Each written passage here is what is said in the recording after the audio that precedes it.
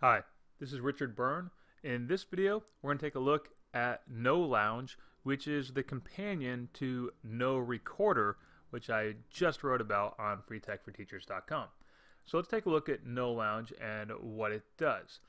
First of all, it's a place for you to share your videos and or create videos with a group. They call it a class on No Lounge. Let's go ahead and take a look inside. I've already signed in another tab here, and this is what my account looks like. I signed up as a teacher, so I can create a class, and when I hit create a class here, it's going to open this whiteboard space, and you can see I've already given it access to use my webcam and my voice as well.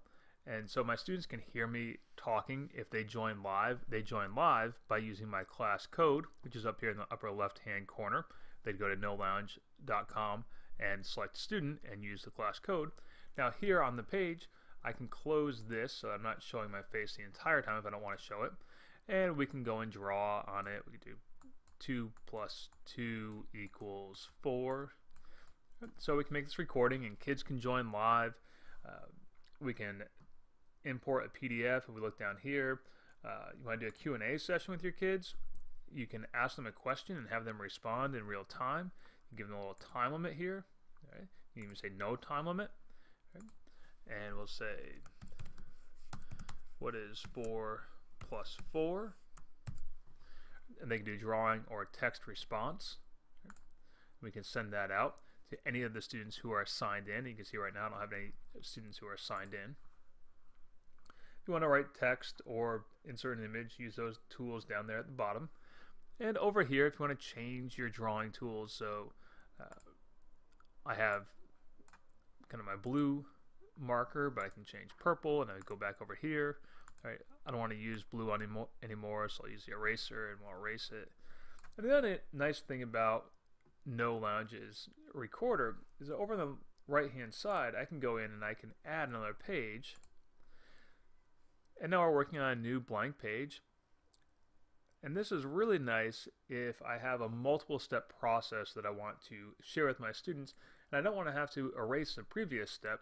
I want to keep it all going and let the students be able to go back and see what I did on step 1, step 2. Basically, we're creating a slideshow there. And last but not least, down here in the bottom right corner, we can go in and we can open up a class chat, and we can let students ask questions or reply to each other or reply to us. So that's what you can do with No Lounge while it's live in real time. Now I'm going to leave this room. We'll say go ahead and leave it.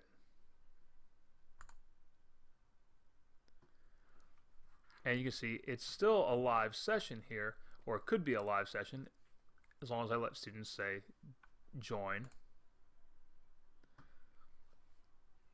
And they're back in. Now, if I want to remove this room altogether so that students don't use it when I'm not in it in real time, we'll close it. And then that particular class session is deleted. So these are still live. Theoretically, if students have the class code, they can go in and they could start using this room while I'm not supervising it. But if I close the room, and I'll demonstrate that one more time, if I actually close the room, it's then deleted and no longer live for my students to use. So that's how you can use No Recorder to give real-time instruction in a whiteboard style format.